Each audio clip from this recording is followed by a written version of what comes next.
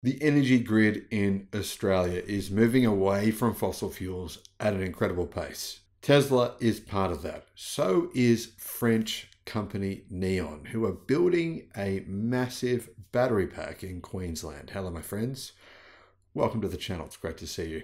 Thank you for tuning in. I'm Sam Evans. Energy solutions company Neon has just said it's going to make more than $1 billion from its renewable energy portfolio next year.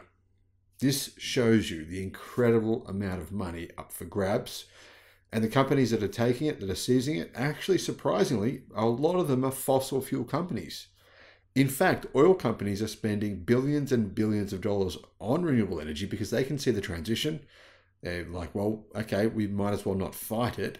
We might as well make money from it. Energy company Neon is expanding the size of its planned Western Downs battery in Queensland up from 270 megawatts / 540 megawatt hours from the original 200 megawatts / 400. So they're increasing the battery pack by around 30%.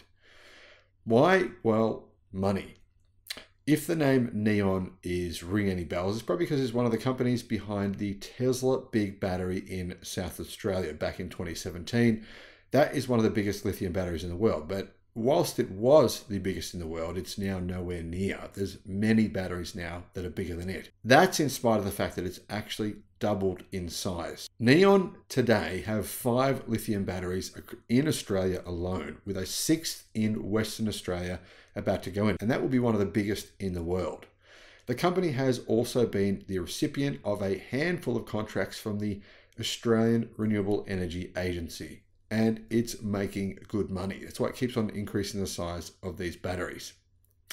Now, one of the batteries that ARENA originally provided funding for back in December of 2022, with construction to begin this year, January of this year, is already getting upgraded. They're already saying, you know what, let's make it bigger. The upgrade will be carried out by construction group UGL, with equipment delivered by Tesla. Often you'll find that Tesla is the supplier of battery packs to the companies who are actually running the distributed electricity network. The battery leverages the network of Neon's Western Downs Green Power Hub, which is home to what is expected to be Australia's largest solar farm, with a capacity of 460 megawatts. The size of these new solar farms just blows your mind. You need to see them in person. They're incredible. However, the world's biggest solar farm is actually just being built right now in Saudi Arabia, and it's going to power by far the world's biggest battery pack. If you haven't seen my video about that project, which is absolutely insane, I'll put a link in the description.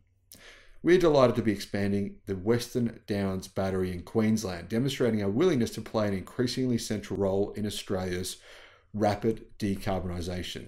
We would like to thank Tesla, UGL and Powerlink for their hard work and ongoing commitment to delivering this project.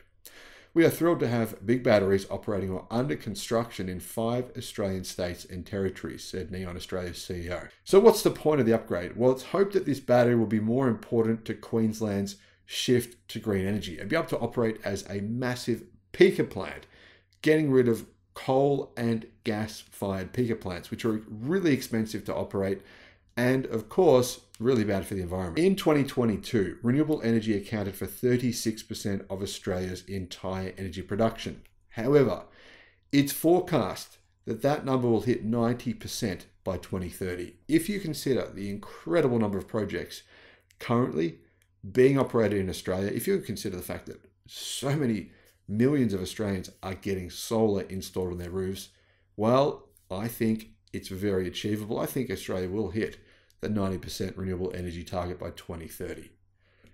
Thanks for watching, my friends. Let me know your thoughts in the comments. Bye-bye.